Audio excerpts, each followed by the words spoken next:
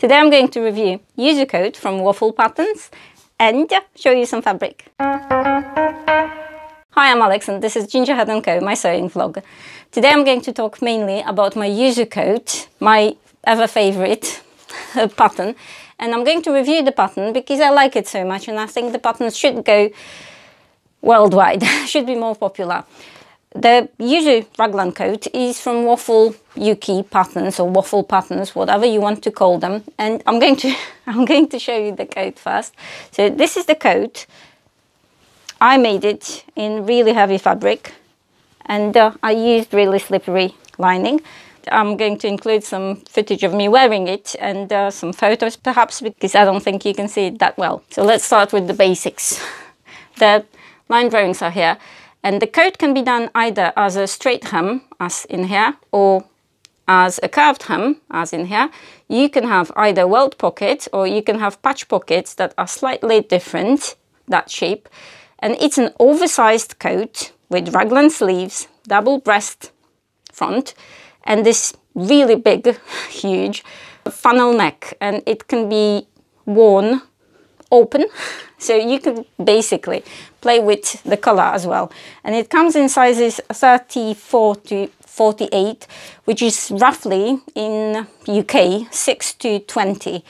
The bust would be 80 centimeters for size 34, or if you prefer 31.5 inches for size 6, that's the same size. The biggest size, so size 48 or size 20 in the UK, would be bust 110 centimeters or 43.3 inches.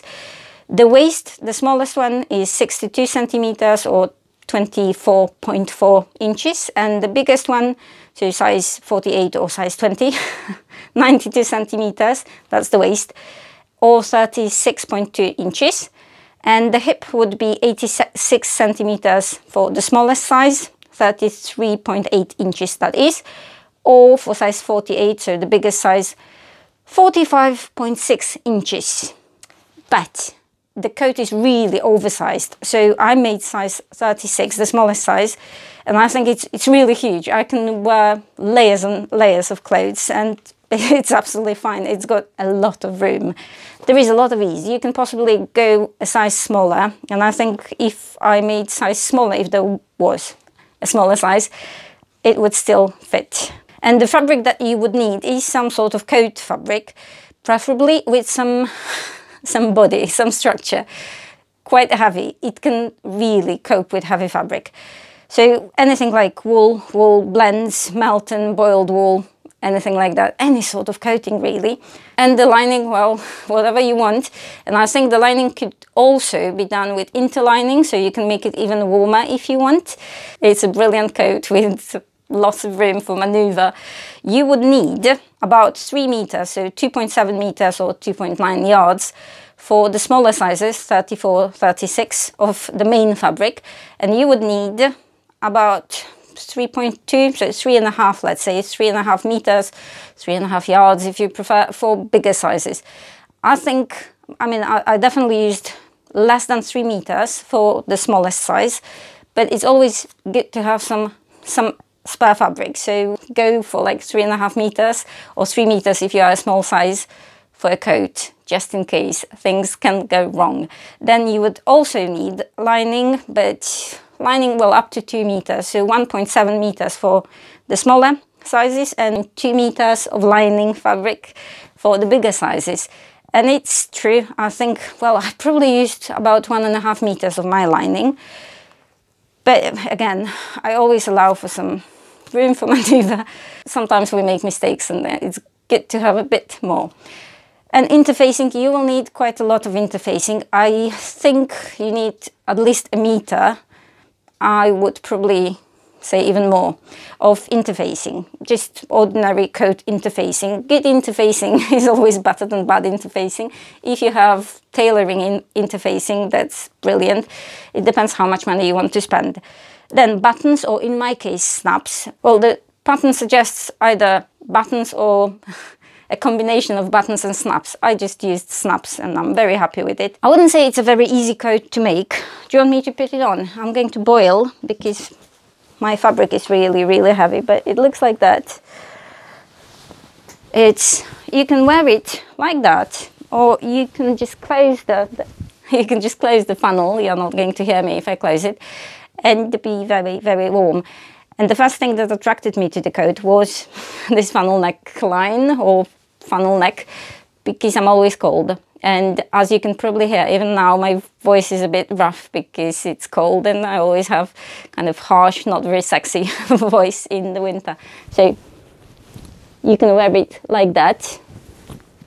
And I think the coat has got this sporty look, not too elaborate elegance. It's very comfortable. It takes some time to make it, and I wouldn't recommend this button to beginners, because if that was the first coat that you're ever going to make, you can make it, but you would have to be persistent and go very slowly, carefully, reading the instructions carefully. The instructions in waffle patterns are always brilliant. There are some tiny, I would say, imperfections in translating sometimes. I think that the girl who does the patterns is Japanese, but she lives in Denmark, I think. I can check. She's got a blog, and on the blog she's got a lot of useful tips and advice how to make certain things. She's made this coat recently, and I think it was in some padded fabric. So you can follow her on Instagram, and you will have more ideas what to do with the patterns. I've always liked waffle patterns. I'm definitely a huge fan. I think they're underappreciated because they always have a lot of details, and everything is very professional. I remember that I started making the first coat from waffle patterns about 3 years ago. I never made it really. I made the muslin. That was toasty jacket, the utility jacket. And I am going to make it, I just don't have the fabric that I would like to make it in yet. But I was impressed by the details and the explanations that were highly professional. It really is like from, well, let's say fashion industry, maybe not the highest of the fashion industries, but that is something that you would learn on a course of coat making. For example, you use a lot of interfacing, and if you follow a channel on YouTube, Atelier Cezanne, it's a Japanese, well, clothing company, very small factory, and they just show you how they make their clothes. There are a lot of techniques that the girl from Waffle uses in her patterns that Atelier Cezanne shows in their videos. So if something is not clear, you can probably find it in this Japanese sewing factory, or whatever the channel full name is, videos. I would definitely recommend the channel. If you have not seen it, go and check, because it's brilliant. You can learn a lot, even though they don't really say anything in the videos, but you can watch and learn. So there is a lot of interfacing, and I interface all my coats according to what waffle patterns suggest. So for example, I interface the hems because they kind of keep for longer. They are not destroyed very easily, and hems are a weak spot in patterns, in the coats. I am getting hot. Well, anyway, I made mine in some acrylic blend. I'm not sure if there is wool in it, but this one is from Colville. It was really inexpensive. It's incredibly hot. So it's like wearing a blanket, a very, very warm blanket. It's got a nap, so I had to be careful cutting out. I had to be double careful cutting out because I wanted to match the check. So sort of, and I'm showing you the worst spot. But the worst spot is because I wanted to match the sleeves, and the sleeves are matched. The sleeves are two-part. Can you see the seam here? So I wanted that to match, and I wanted the inside seam to match, right? And I wanted side seams to match, and I wanted the back to match, right? Can you see that? No. Also, I managed to match the sleeves here. It's quite difficult to show you, but so I decided that the front could be, well, sort of mismatched, as you can. I'll close it and I'll show you. So when I close it, it's roughly matched, but it's not matched here. And I thought I could do that because it's more important in general for me to match the lines to match than the front that is going to be mainly closed. Because the reason I did that, I'm getting chaotic. The reason I did that was the side seams, the lines on the side seams wouldn't match. The only thing that I didn't match, and I do regret it, I mean, I had not planned to match it because well, that's the lack of experience.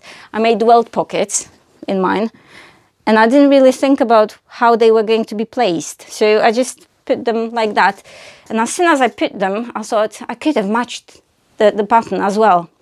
Well, too late, but it doesn't bother me, especially that was the first time I made the coat. The coat probably took me, well, I don't like sewing coats in one day, so it took me 3 days, the cutting out of the pattern, first the paper pattern and then the fabric, then sewing of the lining and sewing of the coat. I don't like rushing my coats because if I make a mistake, it takes twice as long. I suppose it would take a few hours. It depends how fast or slow sewist you are. But I don't think it should take more than 10 hours, even if you take your time. It's good to take some breaks and reread the pattern and kind of be in the mental state that will prevent you from making mistakes. Because if you make mistakes, you have to do it again, which takes far more than if you do everything right. So I suppose it would be a perfect pattern for an intermediate level sewists. And you would be very happy with it if you like the silhouette. The silhouette is again kind of cocoon shape, which means that you can wear layers and layers. And you can play with a lot. So you can play with patterns on the fabric, you can play with type of coating that you are going to use. It's really satisfying and you can learn a lot by making coats. And I think this is probably one of the best patterns, coats patterns, that I've encountered. I like making coats. I've made quite a few and some of them were more successful. Some of them were not successful at all. This one is at the moment my favorite ever. And I am going to wear it a lot because I can match it with plenty of my clothes. This is purely my style. I would definitely recommend it. And I'm going to take it off and talk about some fabric that I got for coats as well. Because I'm getting really hot. I'm going to use the opportunity to talk about fabric because I got this fabric for Christmas and it was on my list. I wanted this fabric for Christmas. This is wool from M. Rosenberg & Son, or as they are now called, stitch fabric. It is really good quality, as you can probably guess, because M. Rosenberg & Son are famous for the quality of especially wools. I love their wools, and it is rusty orange. Okay, I'll show you. I'll open it and I'll show you. And it smells divine. It smells of kind of raw wool. It smells nice. Raw wool smells nice. It's like lanolin and just, I don't know, fresh air. So that's the color, and I hope you can see it very well. And I desperately, now, well, it changes colors because of my light. I desperately wanted this wool because of Michelle from Sewing Bunny. She is a huge influencer. When I watch her videos, I either buy fabric or want something that she's made, and I really like her. She's just such a sweet person. I bought it because I saw her ready-to-wear coat, and it was orange. It wasn't this color, but I thought this color would suit me better, or suit my wardrobe better as well. I bought it for this coat, and again, it is Waffle Yuki pattern, and it's peppermint. I have no idea how to say it. Peppermint pattern. And I know that Andrea from Beyond the Pink Door is making this coat, so I'm looking forward to seeing her video. I'm not sure if I'm going to post this video after she's posted hers, but I am definitely looking forward to seeing how she makes hers, because, well, I think it's a beautiful pattern. It's got this A-line skirt part of the coat, and it's got really interesting details again. I like the pockets. I've made the pockets before. It's got a hood that is 3 parts and can be embellished with fur, and I think Andrea is doing her with fur. I'm not going to add any fur, any fur rim, because I don't like it. It gets in my eyes and I just don't like it. I like the look, but it's not for me. So mine is going to be without fur. But I wanted this wool for this coat. Whether it's going to happen this year, I have no idea, because I've got too many coats at the moment. I do. So because I've got too many coats, I bought more fabric for making coats, making even more coats. And again, this one is because of Michelle from Sewing Bunny, because at first I saw this fabric. This is from a shop called Pound Fabric that you probably know about because a lot of people told me about this shop. But this is my first ever shopping with them. So I had heard about the shop and about the good quality for extremely low prices. And I think all the coating that I'm going to show you is £5.50 or £6 per meter. And I bought 3 of each. So this one is some sort of, it's 30% wool apparently and 70% polyester.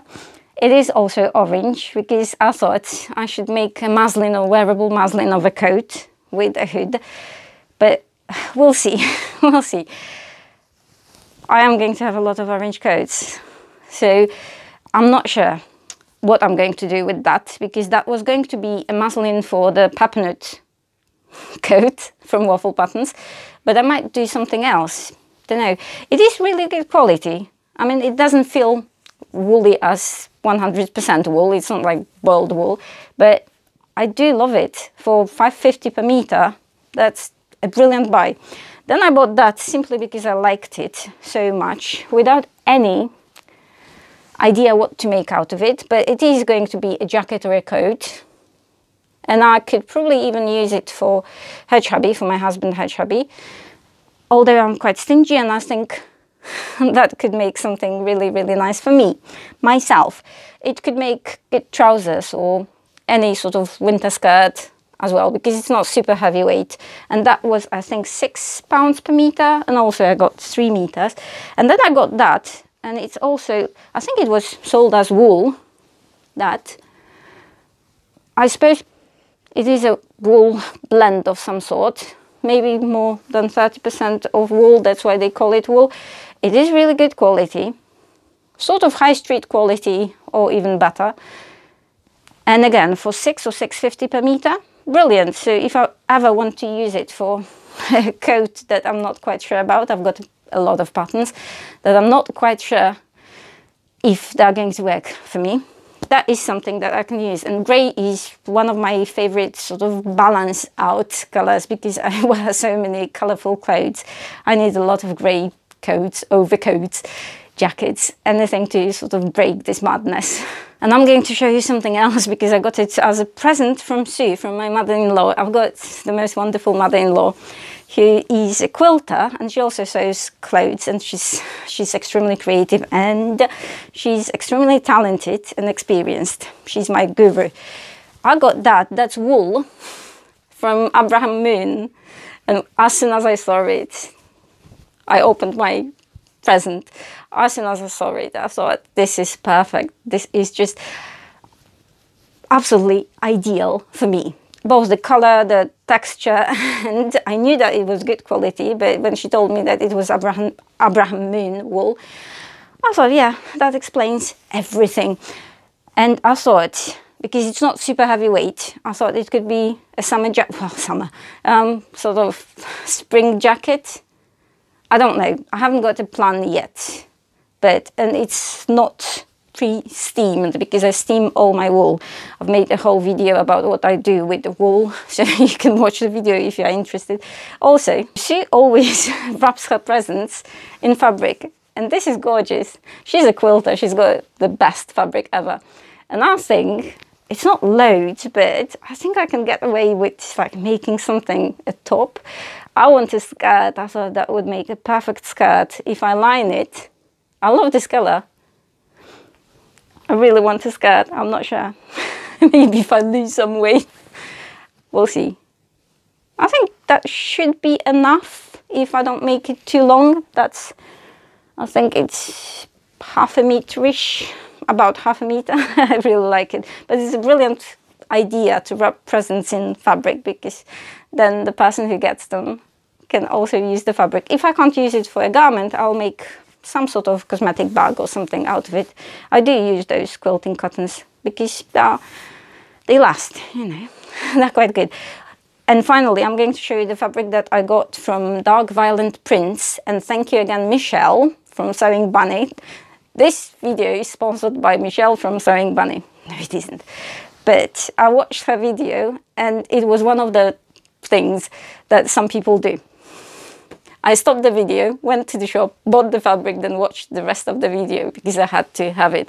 She bought this fabric and she was showing this fabric. It's Ghibli Mush print. And I can't say that I'm a fan, but I like the print. I love the print.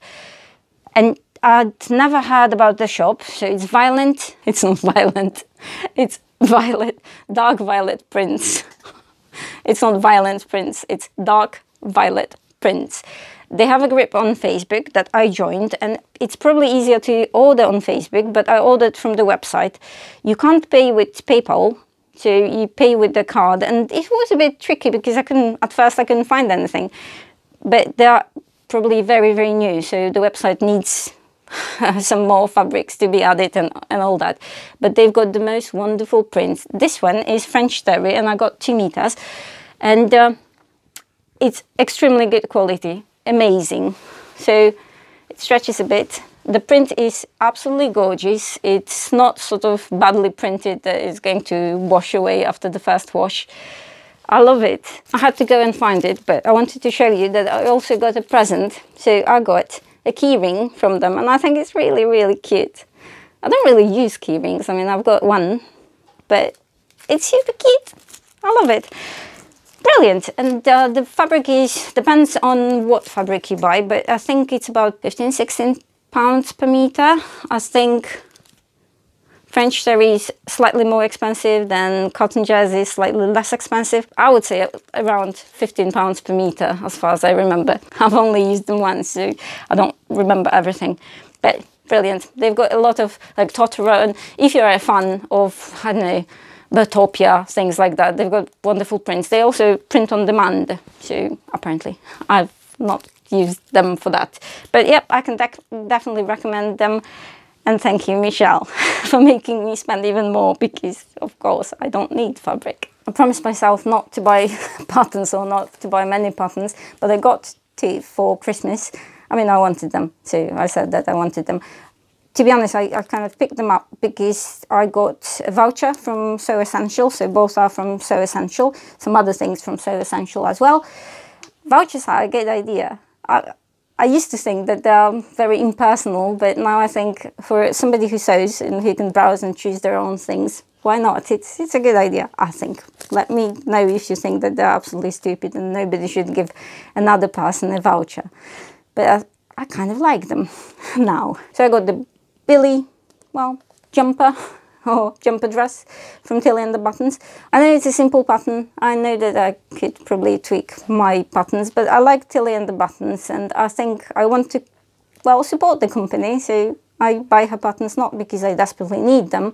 I don't really need any patterns, but I think she deserves that, and she deserves all the attention she gets because she made sewing very popular and very approachable and did no kind of fuss. She makes beginners want to sew because they succeed, so it's brilliant. And obviously her instructions are absolutely brilliant, the best ever.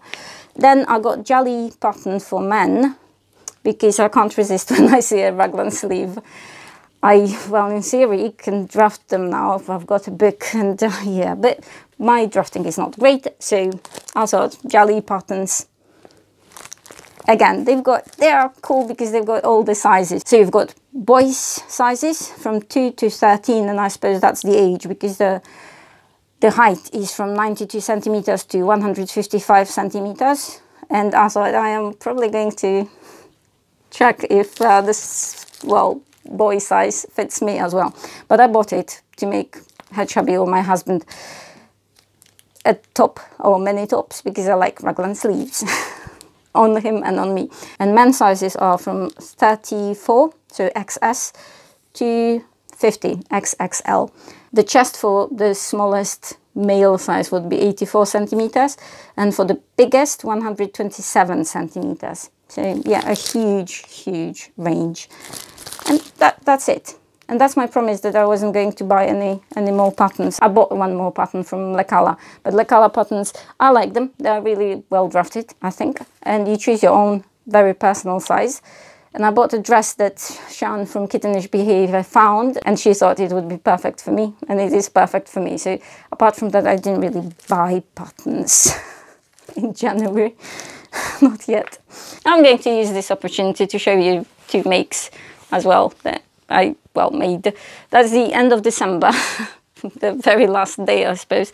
And that is the beginning of January. So my first makes, apart from my Yuzu Coat.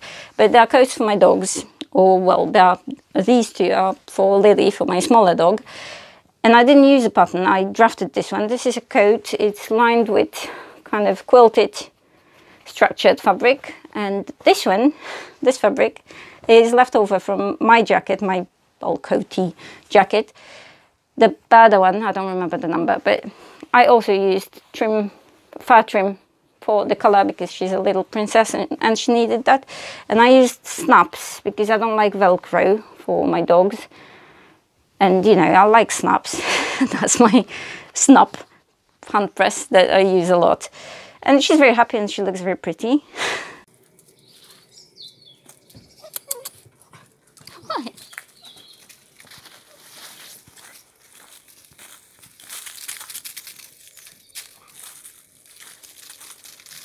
Where are you going?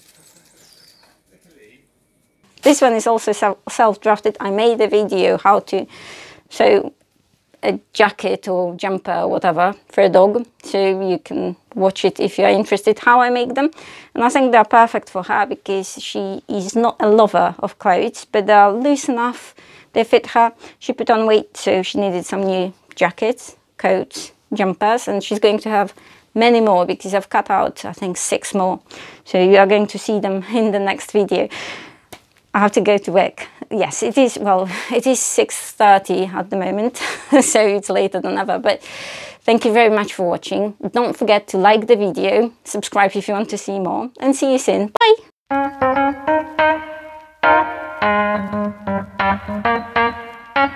Bye!